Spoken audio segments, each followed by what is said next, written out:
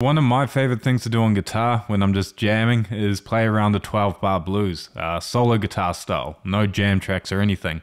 And it's great because you can just pick up the guitar, play through it. It's pretty impressive to most people, and you don't have to worry about going on YouTube or looping a chord progression or anything like that. So today we're going to look at how you can do this in 7 steps. And before we get into it, here's a little demo of what it'll sound like by the end.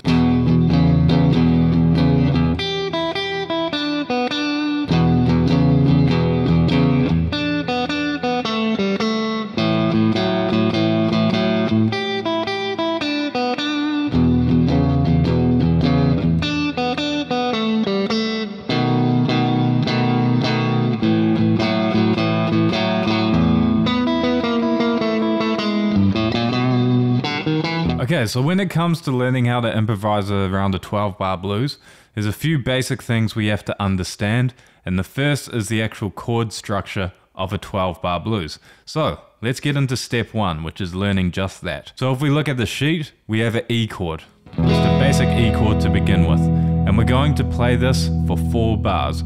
Okay, so we're going to go 1, 2, 3, 4, 1, 2, 3, 4, 1, 2, 3, 4, 1, 2, 3, 4. And then we switch to an A chord, or our 4 chord, and we play that for 2 bars. 1, 2, 3, 4, 1, 2, 3, 4. And then we switch back to our E chord for 2 more bars. 1, 2, 3, 4, 1, 2, 3, 4. Then we have a new chord, this B7 chord, which we're going to play by playing the 2nd fret on the A string with our middle finger, the 1st fret on the D with our 1st finger, and the 2nd fret on the G with our 3rd finger. And we're going to just play those 3 strings. So this is our B7 chord, and we're only going to do that for 1 bar.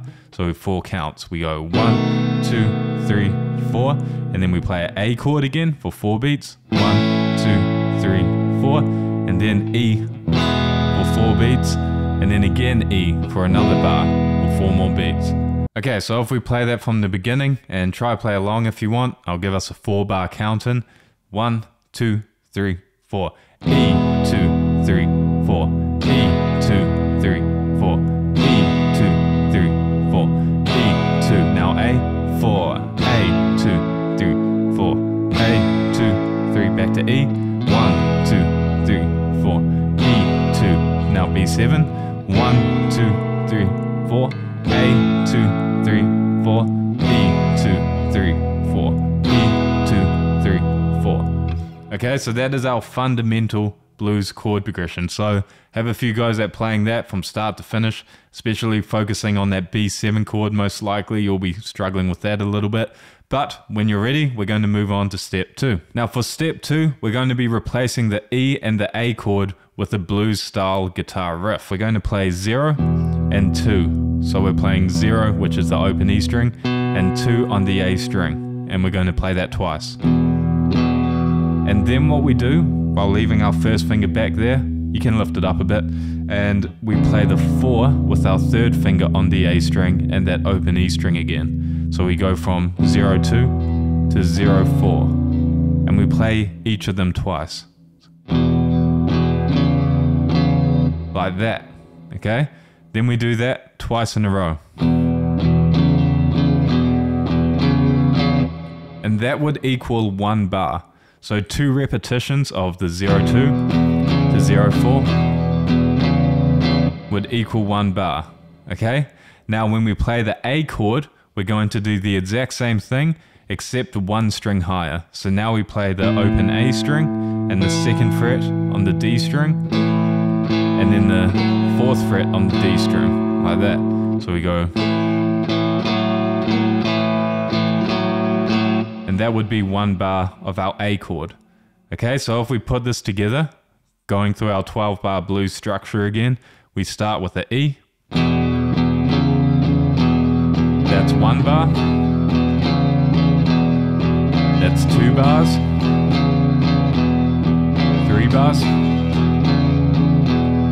4 bars, and now I switch to the A. That's 1 bar. We do 2 bars of the A. Now back to E. That's 1 bar, 2, Now B7, 2. We're just going to strum this. Now for the B7, we're just going to strum this 4 times. 1, 2, 3, 4. Then we go back to our A. Then back to our E for 2 bars.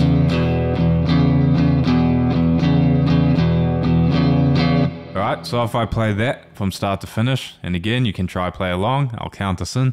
1, 2, 3, 4. That's 1 bar, 2 bars,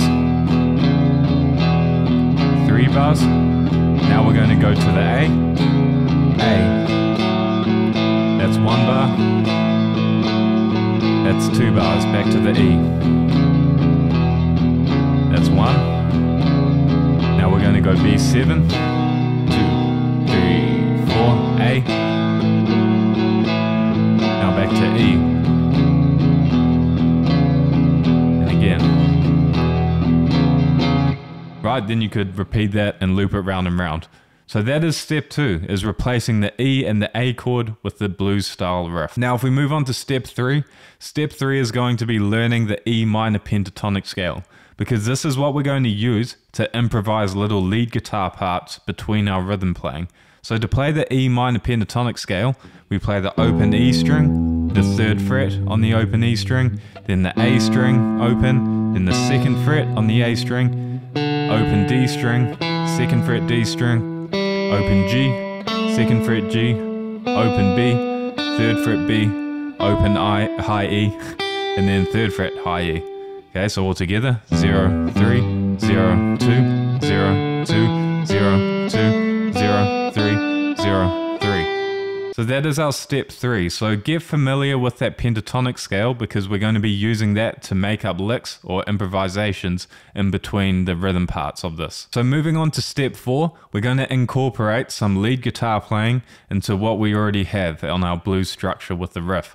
So using that E minor pentatonic scale, you can either come up with your own lick that fits into 1 bar, but for now I've just got an example written out just to keep it simple that we can use. And that example is just going 3, 0, 3, 0 on the high E, and then 3, 0, 3 on the B string. Okay, if I play that with a bit more rhythm. That is going to be our lead guitar lick that we integrate into this. So if we look at this sheet, we are going to be playing that lick every 2nd bar of the chord. Okay, so instead of doing this for 2 bars, we're going to do a lick, the 2nd bar, that lick we just went over, instead of doing the riff again. So it will sound like this. Then our lick. Then back to the riff. And again.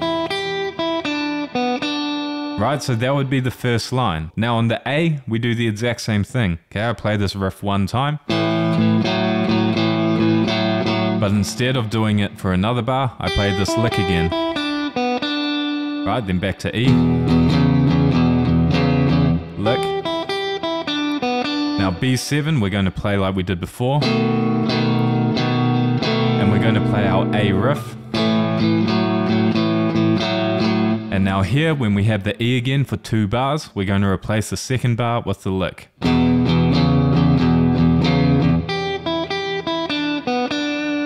Okay, so if I put step 4 all together, play it from start to finish, it will sound like this. 1, 2, 3, 4.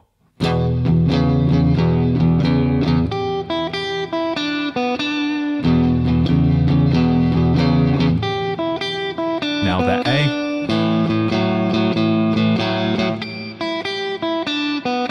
Back to E. B7. A. E.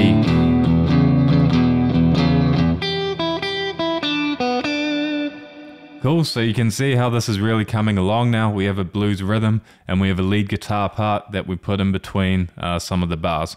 Cool, now step 5, moving on. So what we're going to do is come up with a 2nd guitar lick. Okay, we're going to make like a call and response kind of deal. So if we stick with our first lick, this first example, I'll put a second example up there that we can use, but again, you can come up with your own just using that minor pentatonic scale if you want. But for the second lick, we're going to go like this: 3 0 3 0 on the B string, and then 2 0 2 on the G. So with some rhythm, it'll sound like this.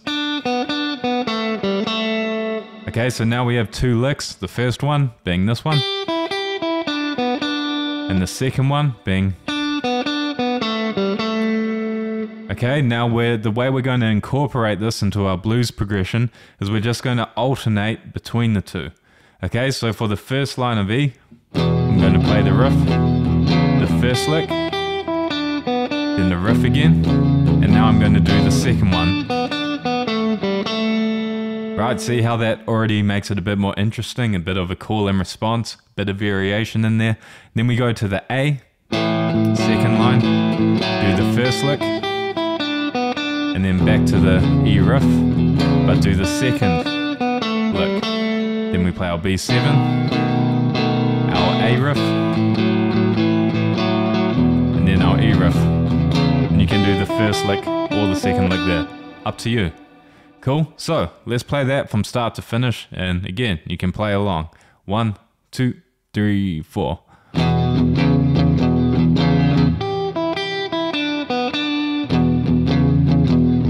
Lick.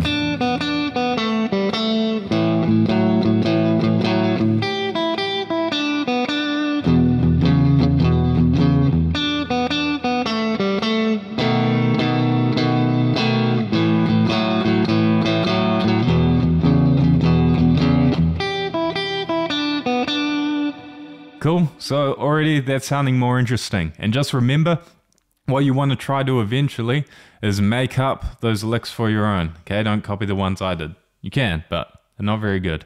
Okay, moving on to step 6. So hopefully this is all making sense.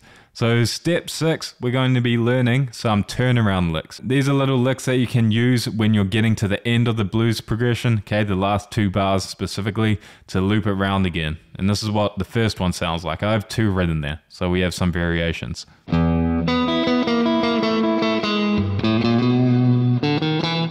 Right, that's the first one. Now the way we play that is we play the low E string, then we play the 4th fret on the G, and we play the high E, then back to that 4, then we go down to 3, we go 3, high E, 3, then down to the 2nd fret, high E, 2. So you can see the pattern there. So we play the open E, 4 on the G, high E, back to the 4, then we go down 1 fret, 3, 0, 3, then 2, 0, 2, and then we finish on the 1st fret of the G, then we go to the low E, play 3, then we play the open A string, 1st fret, 2nd fret on the A, and then we play the open D string, 1st fret on the D string, and then 2nd fret on the D string. Cool?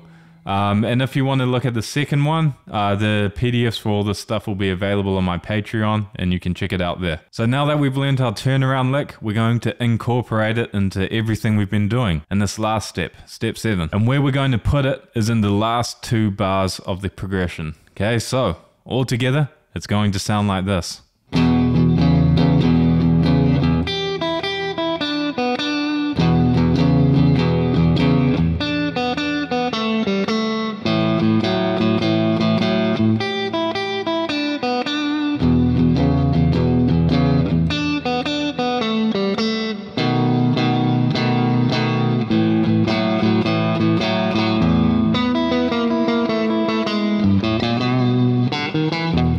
Go around again.